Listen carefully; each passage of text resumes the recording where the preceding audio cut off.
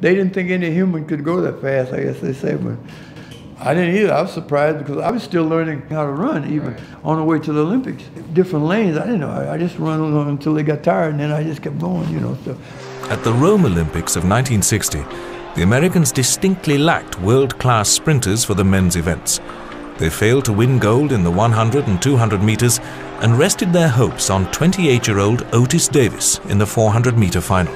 I just thought whoever had to, you know, whoever won that would have to go by me. I just felt good. I normally had trouble running that first 200 because I didn't know how to warm up anyway. It came to me, just move out. So I just moved out and well, yeah, he came up and he passed me a little bit. And I saw him, I said, whoa, I can't let him do it. And at the end, I broke the tape and I saw his head. That's my mouth was over my, because I'd never seen anything, but I wanted to make sure I knew I won. You know, I didn't trust anybody. I didn't prove like that. But I saw his head like that. Well, he saw I was ahead of him, so that's why he leaned in. He's supposed to do it. That's why he fell flat on his face, you know.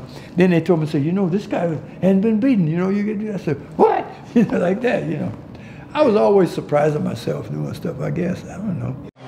They were credited with the same time, but thanks to his final lunge, Davis had won the gold by 0.02 of a second and broken the world record.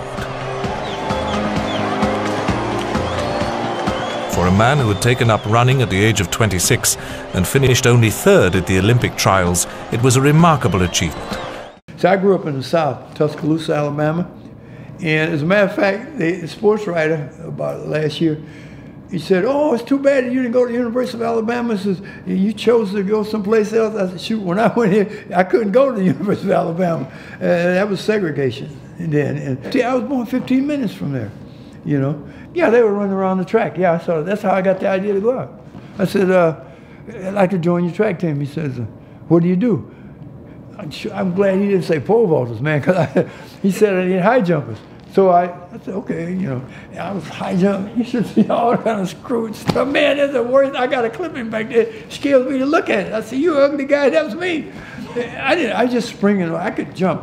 I did 6'1" or something like that. And then he said, oh, come over here. Then they won a 100-yard dash. He brought the 100-meter guys in there. They got down in their start.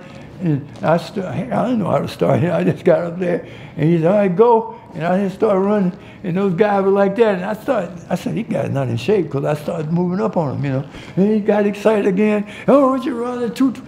I said, the what? 220? Oh, I said, come on. You know, it just got worse and worse. I thought it was going to go to 800 after that. No, it stopped, you know. No, it's like a kid in a candy store, you know. They act like some people don't even know me, you know. They know Prefontaine and all those people, they don't know me.